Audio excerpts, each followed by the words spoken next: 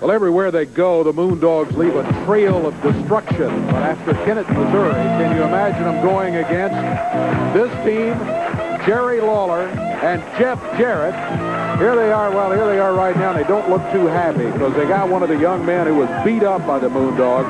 They've got Richie Hutchens with them. And, boy, they dropped that big bell on him and a little bit of everything out here. Ricky, I know you're not feeling well. Here on this young man's back right here. I just want you to see if you can zoom right in on here.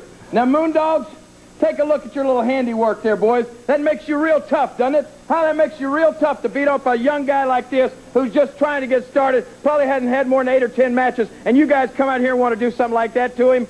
Well, let me tell you something, boys. Thank you, Ricky. I appreciate it, pal. But I promise you this. I'll promise you this, Moondogs. You know, you have had a lot of matches since you came into USWA, and you've been pretty tough. I just was telling Jeff back there as we watched that monitor. I said those Moondogs look like the Terminators. No matter what you hit them with, they just keep coming at you. They just keep walking. They just keep standing somehow. Well, let me tell you something. Up until now, that has been the case. You have been able to walk away from each and every one of your matches. But this week, it's going to be different because you're against Jeff Jarrett and you're against the King now, boys. And you're not going to walk away from this one. I promise you that. You look all down through the history books.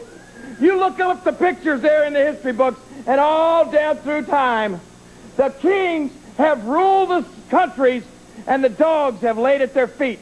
Well, this week, the king rules, baby, and you're going to be laid at my feet, and that is a promise. Is that right? Take a look at the stitches and the cuts on his face. That's exactly right, Moondogs. I look just a little bit like Ricky, and I'm sick and tired of it. Yeah, I knew when I got into wrestling, it wasn't going to be a cakewalk. I was going to have some stitches and some bumps and bruises, and that's all right. Well, boys, we ain't got to worry about Richard Lee because Robert Fuller's going to beat him like the stinking no-good, nothing happening guy I've ever seen. Now, Moondogs, you think Kennett, Missouri was something? Well, you wait till match time because you ain't seen nothing yet. And like Jerry said, you ain't walking away from this one.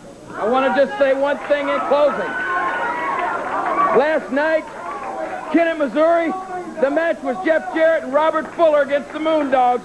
But Richard Lee, you were the first one to stick your nose in where it didn't belong. So don't come around claiming it was the king. Yeah, I stuck my nose in, but it belonged, and it's going to be there for a long time. And I promise you this, like Jeff said, last night in Kennett, Missouri, last night all over that building, last night everything that was bouncing and busted off your stinking head was just the beginning.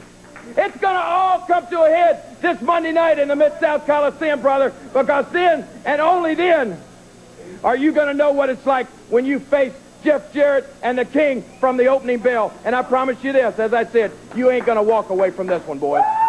Get ready. It's coming up this week. Back in a moment.